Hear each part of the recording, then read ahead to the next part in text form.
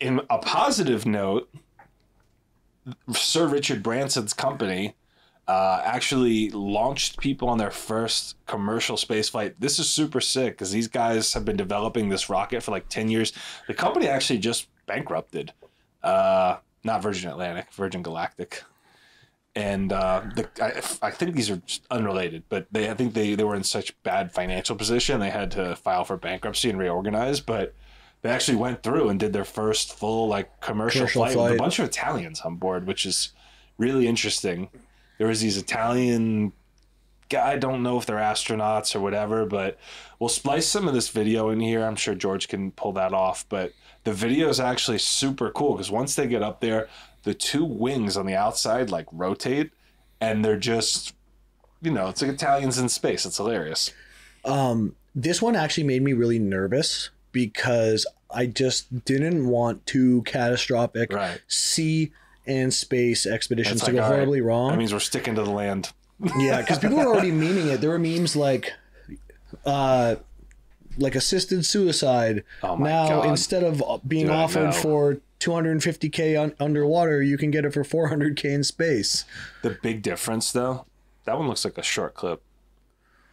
The biggest difference is that this was actually tested for like the last, I don't know, 10 something years. Like these guys went through really, really rigorous testing to get this to the final stages. Of course, there were some tragedies. One of their test flights and test pilots died during the course of this that I remember. There might have been more, but this one's actually really interesting. So the coolest, and I'm an aviation nerd, so one of the coolest things about Virgin Galactic is that they actually built a fucking spaceport, like out in Arizona, Nevada or something, and to launch this thing, a spaceport, like an airport for people that are going to space. So the way they did it is they built this gigantic aircraft. I think it has the biggest wingspan of any aircraft on Earth. And in order to launch the rocket, they attached this. You see the ship? See, it's straddled between those two giant fuselages of a jet, right? So they built this jet that can go to really high altitude. It's huge. And it launches off that? So watch. What it does is they actually stick the Virgin Galactic rocket, they stick it in the middle, and you're about to see it happen, I'm sure, in a second, but this thing drops straight down. It's just like... Oh, like they release it and it free falls. It free falls and then the rocket kicks on. So these guys, they're just... This is like scariest... It's like skydiving. And it's like the scariest roller coaster you could think of. So they drop this thing off and then the rocket kicks on and then boom, up they go. But you know what? Boom. Oh, look at that. How crazy would that feel? But you know what's... Look at them. You could tell they just almost shit themselves. For all the people that were like shitting on the submersible people, it's like you are taking an enormous risk, but you're taking an enormous risk for something incredible, right? Like these people could have all exploded for all we know, right? And they live streamed the whole thing. I can't believe that. They must have had an enormous amount of confidence going into it. Yeah, but wow. They got that Branson money. Yeah, but it's like... Dude, these people had an amazing experience that, But this is, they're only like a minute into that rocket going and they're basically in space already. These are all people who could afford a $400,000 trip. No, I don't know, but they look to me like they were some kind of, either astronaut or pilots or something that. Well, they said it was commercial, so wasn't that... I know they said like the style of the commercial flight. And I don't know what these guys' involvement were. I honestly don't know, but they're seemingly like scientists or something. What an incredible experience. This is sick. Look how fucking cool that is. The coolest thing ever. Yeah, they're in space. Look at that. 1 minute and 28 seconds for the time they got, launched off that gigantic plane. They're in this like super sleek, ultra modern thing. Like, I think this is the coolest experience ever. They can actually see the curvature of the Earth, and the whole thing spins around so they can see it. And look, they have that. See those pictures? Those look like the evolution of human flight, like Da Vinci's thing and the Wright brothers. Yeah.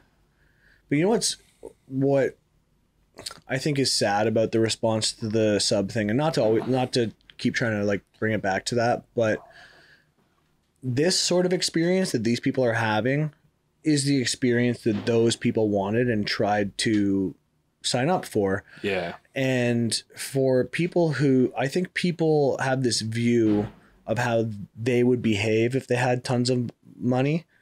And I think it's completely unrealistic. It's sort of a thing where, you know, it's like if you were living in the projects and all of a sudden you had a $200,000, would you stay living in the projects because that's all you need? Or would you move into a nicer home?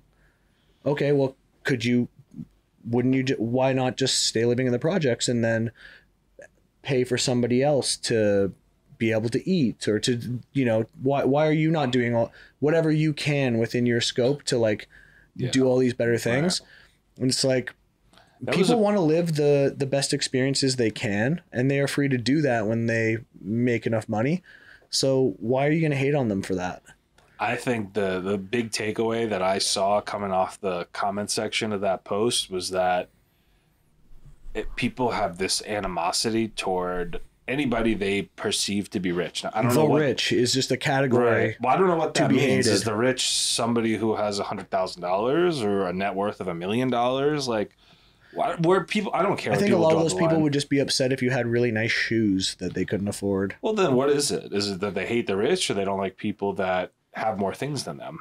It's easier to say that everyone doing better than you is a piece of shit than it is to acknowledge your own shortcomings and make a change in your life. Right, but also let me bring this up. Like, having money doesn't mean you're a good person, doesn't mean you're a bad person, doesn't mean you're a happy person. Like, I heard this hilarious interview with Larry David yesterday. Maybe it was yesterday, the day before, whatever it was. And the guy was asking him back in the 90s, it's like, okay, great. So like now you've made all this money, you're incredibly wealthy. I mean, he's, you know, 9-figure net worth millionaire at that point, I'm sure. And he's like, yeah. So like the part of my brain, he was like pointing at his head, that was worried about money. Now that part's gone, but it immediately got filled up with other stuff to worry about. Oh yeah. And it's like, wow, that is so spot on. Who's the rapper that said more money, more problems? It's like your problems just get bigger. I mean, it's probably a Jay-Z quote originally, or somebody like him. Yeah, but it's like it's not like you absolve yourself of problems. Your problems just become different, and then also the fallout of those problems become more catastrophic. Sure. Yeah. Right? The difference between having $1 and no dollars is $1. The difference between having $1 billion and going bankrupt is an enormous change. Yeah, but I think it's just such an unfair thing to broadly criticize somebody because they have more stuff than you. If that's dollars or whatever, because like that's just not it's such a reductionist way of disliking something. You don't really take into account any of the reality of it. It's the same as saying all poor people are bums. Like, you know, everyone has different situations. Everyone's an individual. You can have no money and be a really good person. You can have no money and be a bad person. Right. So just to categorically say that like having this thing suddenly makes you good or bad, so like you can make a value judgment based on the fact that somebody has stuff, like whether more or less stuff, I don't think that's fair. And then, you know, because if you were to do that, you would also have to be comfortable with the opposite argument, right? So if you were to say, I hate everybody that wears Nikes. Well, it's like, are you also okay with saying you hate everybody that wears Adidas? It's like, you're just making a blanket judgment based on a brand that there's no like real correlation between owning a thing. It's like, imagine you're like a watch guy. You're like, man, I hate everybody who wears Rolex. And I was like, well, I hate everybody that wears Richard Mille. And it's like, you're both making the equally stupid point, because it's just, you don't like them because they're associated with a thing. Yeah. Without any kind of moment to think of like, okay, well, that's actually you got to be a little bit nuanced about this. Yeah. When I think though, also when you reach the status of like a billionaire and everything basically is attainable for you, I think a lot of those people do start thinking outside of themselves. And whether or not you like Bill Gates, for example, or whoever it may be, those people are all taking on initiatives that have some sort of humanitarian goal. I mean, most of them have pledged to give all their money away. Also, that's the billionaire pledge. Is that I think they call it the giving pledge. Is something like maybe one of the ways anyways. Okay, but it's basically that they give the majority of their yearly earnings to some sort of cause, right? That's like the most idea. of it's going to philanthropy, like Jeff Bezos, Bill Gates. Like I think almost all the big ones, except maybe Elon Musk, because I think his humanitarian thing is like getting people to Mars, and Sure, he's probably, as much as people want to hate that guy, he's probably doing more for the betterment of humanity than any single person out there. I feel like he's pretty beloved, isn't he? Maybe I think so. But I think maybe since the Twitter thing, he still stirs up a lot of controversy. I think a lot of people who are very liberal probably have less of a positive view of him now, that because of all the Twitter stuff and him letting a lot of right and far right people back on Twitter, that's become a thing, and him fact checking Biden and all that stuff, Right. But I think like in the space that he's in, he's like the hype beast kind of like guy. Dude, we might see a fight between him and Zuckerberg. Did you hear those rumors about his mom being like, "You're not allowed"? Yeah, bro. I also heard rumors that some part of the Italian government asked him and Zuck to have the fight in the Coliseum. I saw that too. It's like, I mean, I hope the fight happens. I mean, I hope it's a UFC fight. Could you imagine in the Coliseum? How many UFC people does that fit? Not a lot. I mean, it's pretty fucking destroyed. They'd build it up though, right? They'd put like they'd make it worth the money. Listen, last time I was there, it didn't look like it was doing great. No. Like, it's a ruin. It's not like I don't think it's like UFC ready right now. Yeah, you get they got them Coliseum dollars, those UFC dollars. They got they'll get it together. They could throw some UFC money, forever sponsor the Coliseum. It'd be a pretty sweet deal. But dude, it would become the Coliseum presented by the UFC. Can you imagine every time somebody bought an admission ticket to go on like a historic tour? UFC on it. Like the gold level sponsor of Roman antiquities and shit. I mean, listen, if it could happen anywhere, that would be pretty sick. I feel like they'd be both pretty bad fighters. Like maybe that would be a place for like John Jones, Francis Ngannou type fight. But here's the thing. So I heard this argument being posed.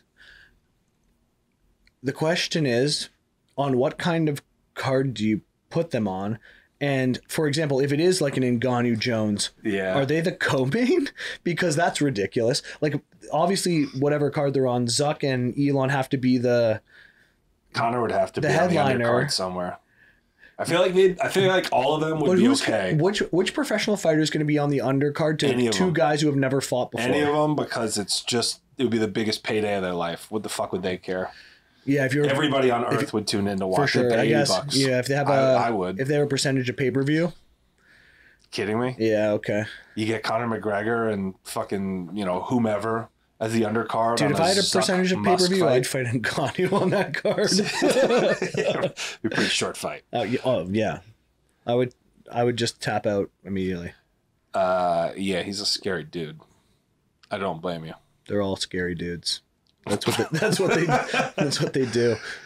Yeah, man. I mean, hey, this is super cool. I love watching. I mean, I love like aviation stuff. So this to me really tickles my fancy. Glad they're all safe and like, shit, that'd be cool to do one day. What a cool success. Yeah, good for you, Richard. He's got a space airline. He's got a real airline. He's got a cruise line now. He's doing well. He's just doing the whole airways, spaceways, waterways. To have like a real airline that makes money and a space airline that, well, I don't think it makes money, but it works. Who's going to be the first one to go to the Earth's core? I don't think so. No? But it's a cool thought. Yeah, I mean...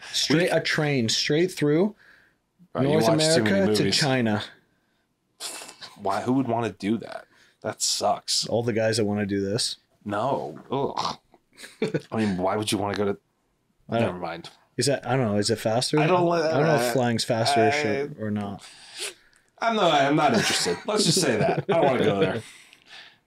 I'm going to stay above the Earth. We can barely make it down to the bottom of the ocean. It's a fair point. Yeah. Probably a lot of pressure down there. Like